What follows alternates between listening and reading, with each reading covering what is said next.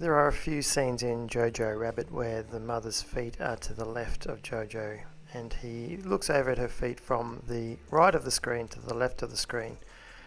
And this is done a few times through the film to foreshadow the final time that this happens, where he sees his mother's feet. And because the director has shown us this before through those other shots, even though the scene is a huge shock when we first see her feet hanging there in the town square,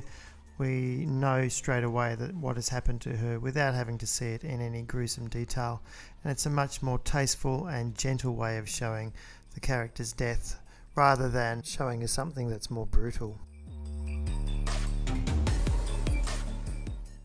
So it's amazing how mise en scène is used just by the placement of a character and by props or shoes in a particular place in the scene,